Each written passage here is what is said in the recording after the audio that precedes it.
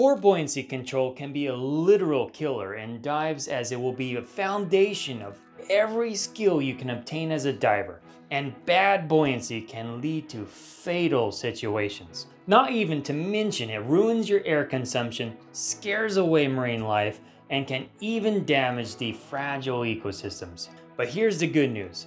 With these 5 tips, you can transform your buoyancy into a peak performance, which will become your ability to pin your depth on a whim and enjoy your dives significantly more. Now, let's talk about our first tip. Weight. Not those post-holiday pounds, I mean the lead you're lugging around underwater.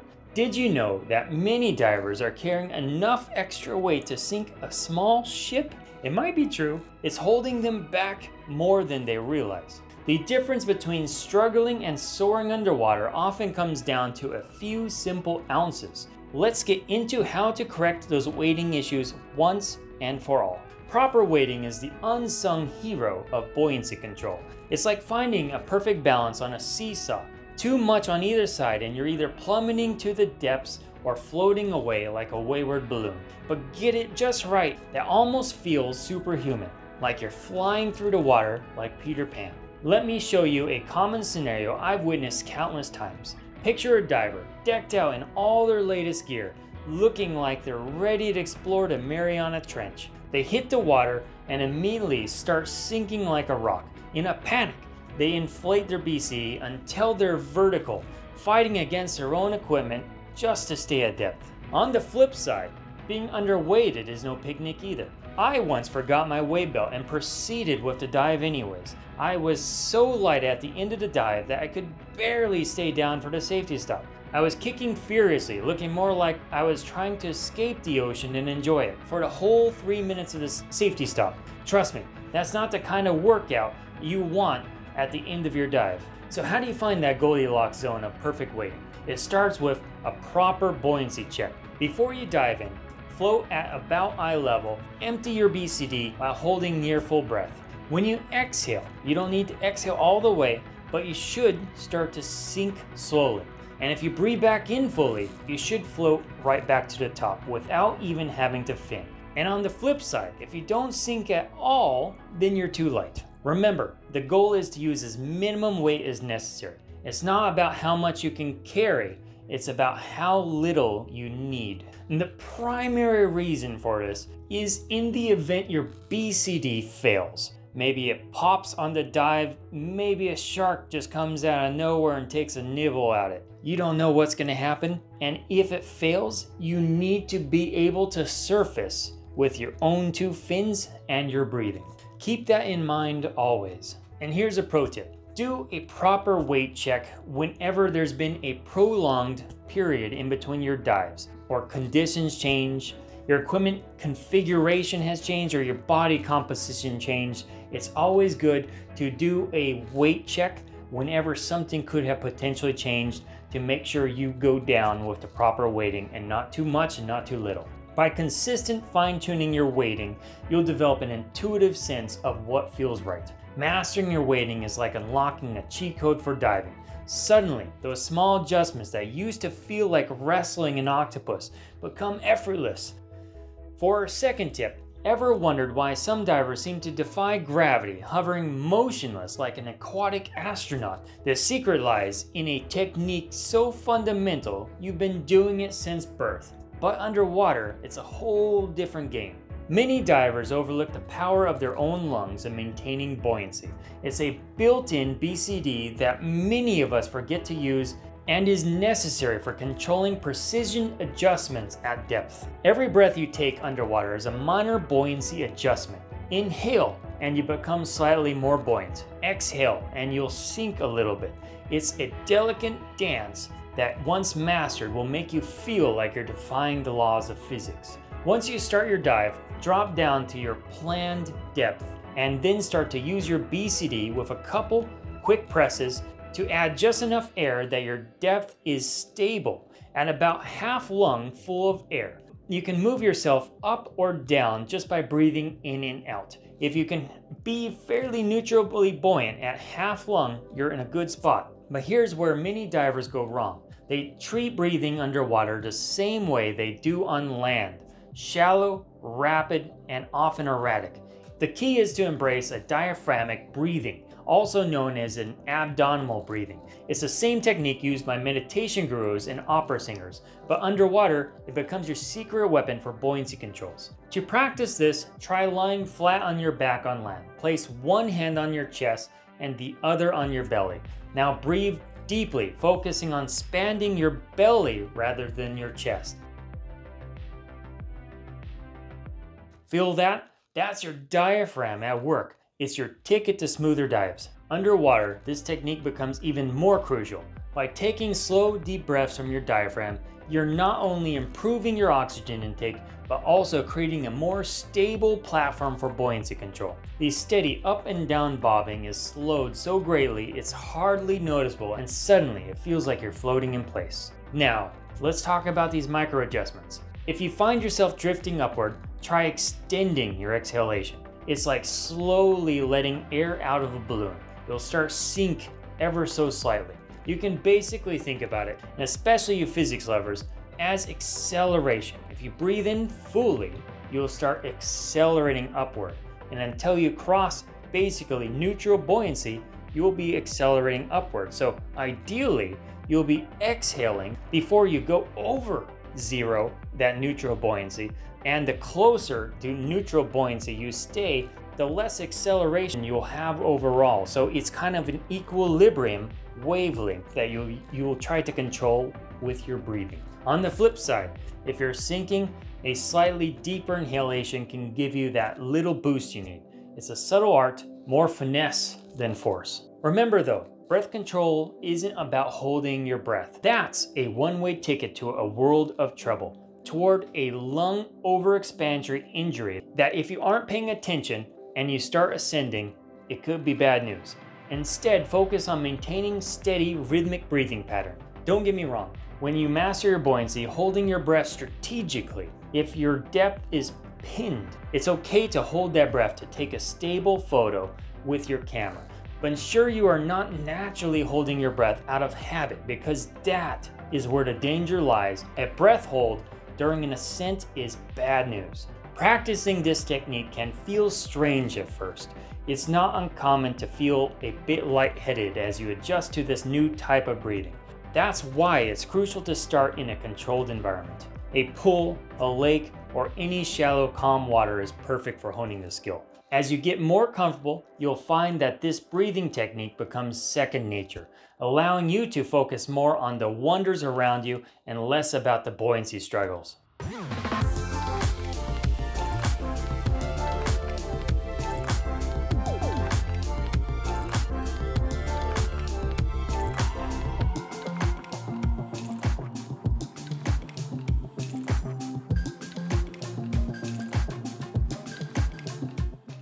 You've got your breathing down, but something still feels off. For our next tip, if your fins are sinking or your torso is constantly below your body and you're fighting to stay level, then we have a solution for you.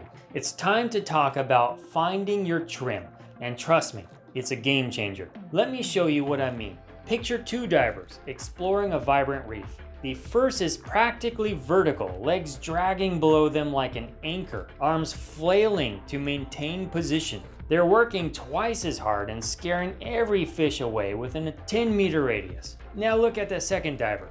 They're perfectly horizontal, arms relaxed and in front of them, gliding through the water with minimal effort. Which one do you think will have air left for a longer and more enjoyable dive? Not to mention, which one do you think the fish are going to get closer to? Proper trim is the art of positioning your body horizontally in the water, and it's crucial to diving efficiently. It's not just about looking cool, though it certainly does. It's about efficiency, conservation of energy, and ultimately your safety. The ideal posture is flat and fully horizontal to have good neutral trim. This is to maximize your ability to move in the water. If you imagine water coming this way with current, you'll want to be flat so that water can disperse around you. Which way do you think will be able to move through water easier? Bad trim like this, where current is coming and hitting you like this and dispersing along the width of your body, or where you're horizontal and current is coming like this and having to split. If you answered the flat, horizontal, neutral trim, you're correct. And this example shows why good neutral trim is also called streamlining and becomes more important in current dives. So practice as much as you can until neutral trim feels natural and you can hold it while working on something like deploying a DSMB. This is usually called in diving task loading, doing something active while also maintaining your buoyancy and trim. Achieving proper trim isn't always easy, especially for newer divers. It's like trying to balance on a tightrope while wearing a bulky suit and carrying a tank on your back. Many struggle with the feeling of vulnerability that comes with exposing their entire body to water. There's a natural tendency to want to sit up underwater, but that is precisely what we need to overcome. But expect it to take patience and lots of practice. One way to picture this is to imagine yourself skydiving. The position you're going to want to be to slow down is the air brake. This is where you have control of your falling position and you can slow down in the air as much as you can. This is where you pull your head back, you bring your arms out and you're laying flat and you display out with your legs. And the physics of falling from the sky actually work in a similar manner in the water as well. And so the same way you want to brake going up and down in the water is with that same air brake position. In scuba diving, we call it neutral trim, but it's the same concept. And you're trying to brake from going up or down, and this allows you to control your depth with higher precision. You will find as a diver, if you try and stay horizontal, it's much easier to change depths than if you're laying flat. So give it a try. Go ahead and throw a flat piece of something in the water. It will sit and start falling very slowly until one of the sides fall underneath the other, and then it'll start falling very fast. The same way, you want to stay flat and don't allow one side to teeter-totter and start making you fall faster in your depth. So how do we stay in this elusive horizontal position? To start, there is a reason why this tip comes after tip 1 and 2, because those need to be fairly solid before you can start improving your trim. So if you're finding trim hard, go back to tip 1 and 2 and keep practicing that. Each tip in this video is meant to be sequentially building on top of each other. Start off by going horizontal and focusing on your core. Imagine a string pulling your belly button towards the surface. This mental image can help you naturally align your body, and you'll want to be squeezing your butt a little bit as well. Next, pay attention to your legs. They should be bent at the knees, forming a 90-degree angle with your fins pointing straight back or slightly off to the side. Your back should be engaged and your legs arched up. Next, your head should be always looking straight up ahead of you. And one really common issue with trim is that improper weight distribution, which builds off your weighting skills. If you're falling left, if you're falling right, or your legs are sinking, or your upper torso is sinking, you'll find it's like trying to balance a seesaw. And depending on your gear configuration, it could be a lot harder to balance. Remember, the goal is to be neutrally buoyant with your body parallel to the surface, not fighting against your own equipment. You can position your weights higher on your tank and trim pockets in your BCD with extra pouches in your tank's can bands. If you are having trouble with this, I do have another video for you that goes a lot more in depth into trying to get that weighting just right. Check it out up here and in the description below. Regardless, it is likely going to take multiple dives to adjust the weighting until neutral trim feels like it's natural to hold, and you'll need to fiddle with the weighting in between dives. Practice makes perfect. Try floating face down, arms at your sides in front of you, and focus on maintaining that horizontal position. It might feel strange at first, like you're constantly about to tip forward, but stick with it and soon it'll feel more second nature. Once you've got the basics down, it's time to fine-tune. Pay attention to your movement underwater. Are you using your arms to swim? That's a common mistake that can throw off your trim. Instead, focus on your fins for propulsion, keeping your arms close to your body and still as possible. It's this efficiency that helps maintain that streamlined posture. In addition, when you fin, focus on finning with as little drop or motion in your hips and knees as possible, as this also breaks your trim. If your legs do drop when you fin, it can break your trim. The legs should remain up and in trim while you fin.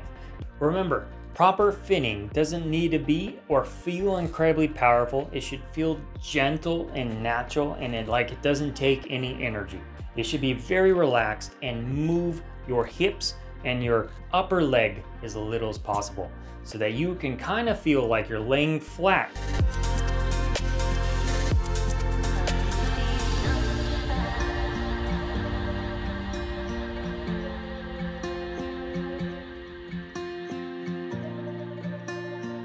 For our next tip, let's try and solve the issue that you might find when you naturally start drifting up when you want to stay at depth or sinking when you want to be hovering. What if the solution was right in front of your face this whole time? Let's dive into that visual secret that elite divers use to pinpoint their buoyancy control. Imagine you're suspended in the blue void, surrounded by nothing but water. How do you know if you're moving up or down, or staying right where you are? It's not as easy as it sounds without referring to your depth gauge on your dive computer.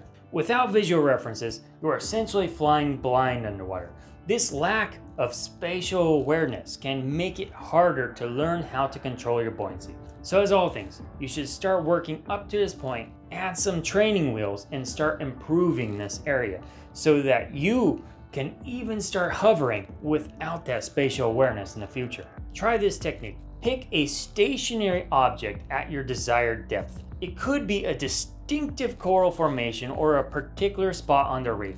You can even add a touch of air to your DSMB and let it unreel a touch and tie it to a rock on the ground. You can add markers to it, or you can just use the DSMB itself. Anywhere along it, you're just trying to find a reference point that you can focus on. Now, focus on maintaining your position relative to this reference point. If you start to drift up or down, you'll notice it immediately and can make micro adjustments to your buoyancy. Practice keeping the line in front of you at all times and focus on as little movement over a good 2 to 3 minutes. You can rinse and repeat this exercise and even place multiple markers on your line to move up and down slowly over time without breaking your trim. You should not be finning this entire time unless it's precise movements to counteract a tiny bit of current. This could be a good time to practice your back finning, which helps you go in reverse as well and keep that line in front of you. Further, the ascending and descending precisely will further flex your buoyancy control muscles, as you should be controlling this entirely with your breathing. Do note, you want to always avoid letting the line get past you. Make a V with your fingers and control the line so it doesn't create a potential entanglement hazard if you get close to it. The idea is to keep a distance away from it, but if the current's taking you into it, don't let it just start going past you. Control the line, push it out, and try and maneuver around it. It is an entanglement hazard, and I don't want you to be entangled. Once you feel you're getting the hang of things, practice closing your eyes for periods of time and see how well you're able to hold your spot to the marker when you open them.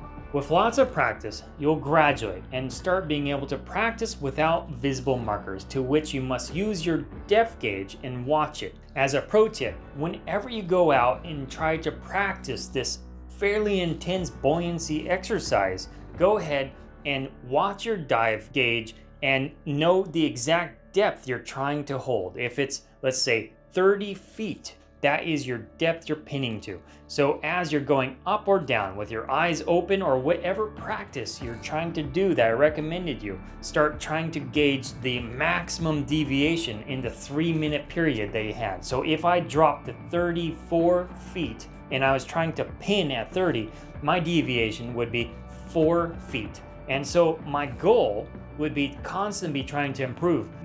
I can do better than 4, and that's a measurable result. In 3 minutes, the maximum deviation I got from my target was 4 feet.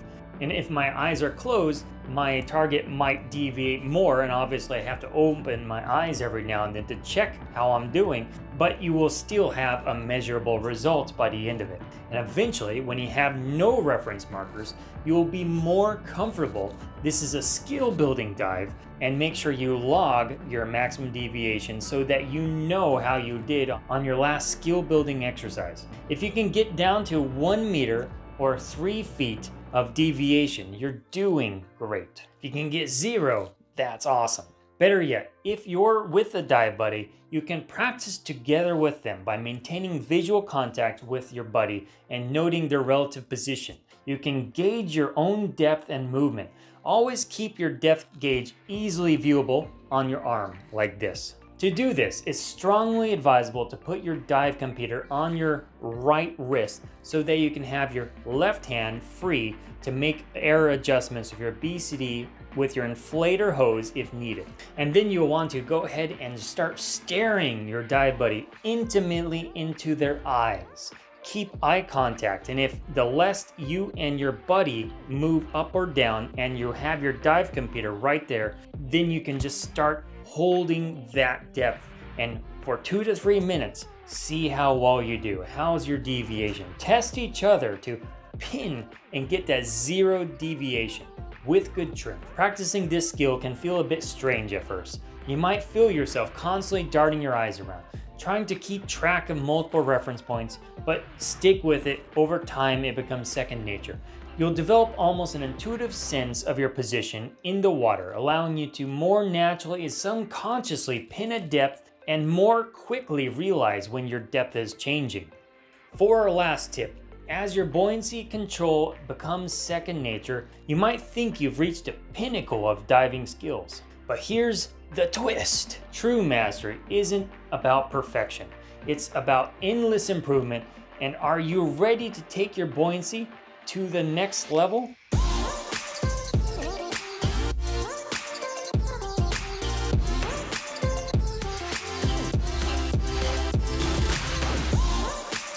Let me show you why even the most seasoned divers never stop practicing their buoyancy skills. It's not just about maintaining what you've learned, it's about pushing the boundaries of what's possible underwater, and more importantly, pushing the boundaries of practical skills with all the tips we've done before. Think of buoyancy control as the foundation of your diving toolkit. Every other skill you've developed builds upon this base. It's like trying to master a complex yoga pose. You can't nail the more advanced moves without constantly refining your balance and core strength. Many divers fall into the trap of thinking buoyancy control is a set it and forget it skill. They nail their weighting, practice their breathing, and assume they're good to go. But that's like a professional athlete skipping practice once they've made the team. In diving, as in all sports, the real pros know consistent practice is the key to excellence. So how do we keep improving?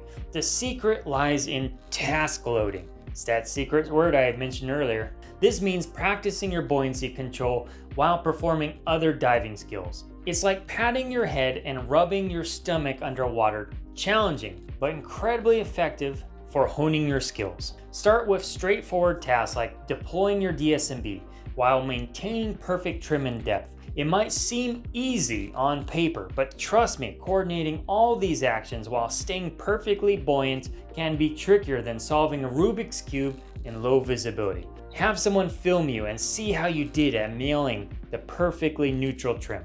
As you get more comfortable, ramp up the complexity.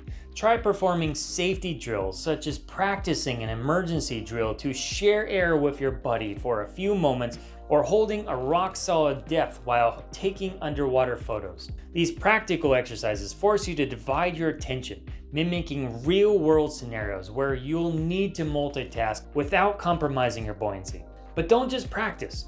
Be critical of your performance. Are you truly pinning your depth, or are you bobbing up and down? Recording in your dive log, as I mentioned earlier, will help you keep a log of how you've been doing at these different exercises. Can you maintain awareness of your surroundings while focusing on a task? Is your dive team floating away? Did someone just chase down a turtle to your right? Are you aware of everything around you while getting that DSMB ready and holding your depth? These are all questions that separate good divers from great ones. For the truly ambitious, try taking off your mask, putting it back on, and clearing it while maintaining perfect trim. It's the underwater equivalent of changing a tire while driving. Not for the faint of heart, but incredibly effective at building the confidence and control. Do this in a controlled environment and with a dive buddy that knows you're about to practice the skill and are ready to help you. One of my favorite challenges, and it'll really build your finning capability, is to try and fin in a straight line with your eyes closed. If you know somewhere with a fixed line or set a line yourself, this is a great way to just see how close to the line you can be, closing your eyes, finning down for a time, opening it. How close to the line are you? If you're finning well and you're holding your buoyancy and trim, you'll be right over it. And so this is something to practice and see if you can get better at. Remember, the goal isn't to master these drills overnight. It's about consistent, focused practice over time. Each dive is an opportunity to refine your skills, push those limits, and become a more competent and confident diver. You can definitely use the safety stop to practice some of these skills, even if you're doing fun dives. Ultimately, buoyancy is the fundamental pillar of all your skills. Everything you do from here will build off that solid foundation. So practice often, challenge yourself, strive to become that buoyancy Jedi you've always dreamed of being. As you apply these techniques from this video, you'll notice a transformation, not just in your buoyancy, but in your overall approach to diving.